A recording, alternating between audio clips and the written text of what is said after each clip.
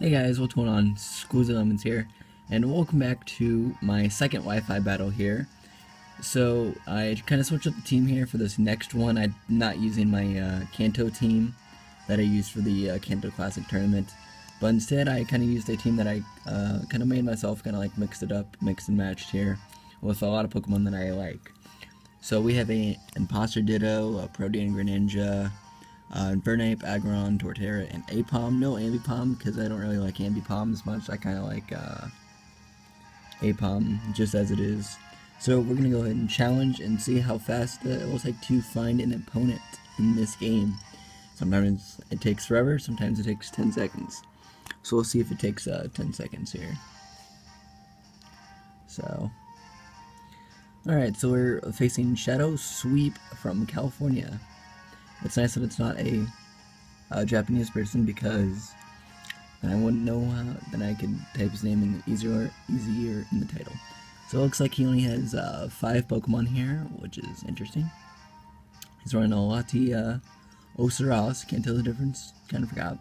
Relicanth, Tentacruel, Cofagrigus, and A-Star Raptor. So we're going to go ahead and lead with our Imposter Ditto. And then we'll go with Infernape, since he has a lot of, he has the fire weakness, and then Infernape can also use Grass Knot, so I'll take out the Relicanth and Tentacruel. And then just for safety, we'll go for Torterra. Actually, I believe, if I'm not mistaken, the Greninja's Grass Knot as well. He does, indeed. So actually, I think we'll go with Ditto, Greninja, and Infernape, and see how well that goes. Although Torterra would probably be the better choice here, so probably just go with him. Always second guessing myself here. Just gotta play it safe if I wanna win the battle. Okay, so here we are.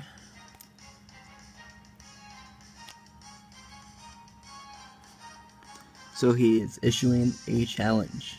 So he's gonna send out Tentacruel, so that means we shiny Tentacruel with that. And we're going to send out our shiny Imposter Ditto. And we're going to become a shiny Tentacruel. So that's cool.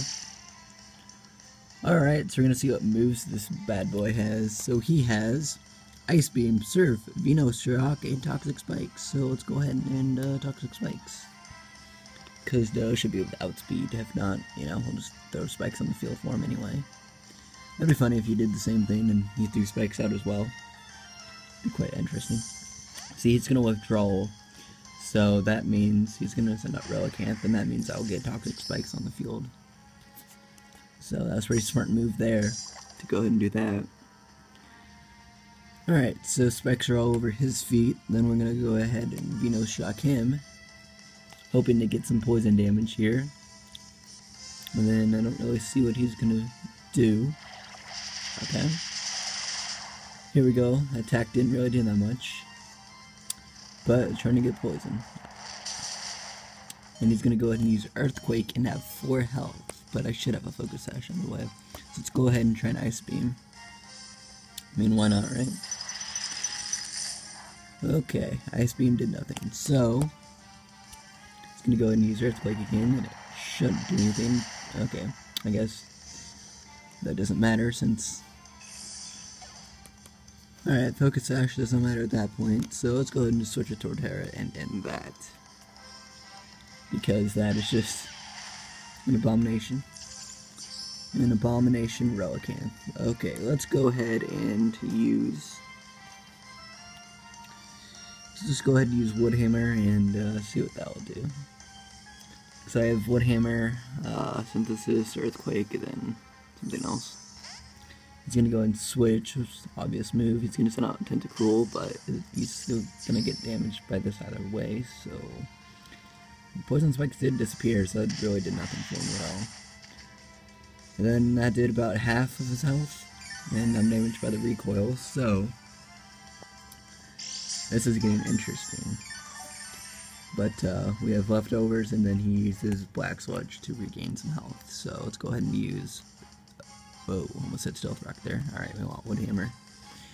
He's gonna go ahead and use that Ice Beam to KO me, but ooh, that's not good. Alright, let's Woodhammer. Alright, there we go. We got him. We barely got him. I did not think I was gonna... Oh my goodness. Thank you, leftovers. Man, Torterra, you're just the boss right now, man. Sticking in there with 2 health. Now you have 14. Tentacruel's down, so it's a 1v1. So, he's sending out the Latios. He's sending it out. Let's go ahead and use that Earthquake. Might as well, because we got nothing else to do. He's going to go ahead and use Side Shot because he outspeeds. We're about to get that Fernape in there and get that close combat. See how much that does. Alright, Fernape, it's up to you. Please don't be a loss. This can be a win. Alright. Let's go ahead and use that close combat. Please just one hit him. Oh, did about half health there. So hopefully Inferno can withstand the next attack, and hopefully close combat can take down Latios. Hopefully he can withstand the Side Shock. I doubt it, but we'll see. Yeah, I didn't think so. Alright, so that was the end of that battle, a whole like 6 minutes. So that was nice. So we lost against ShadowSweep.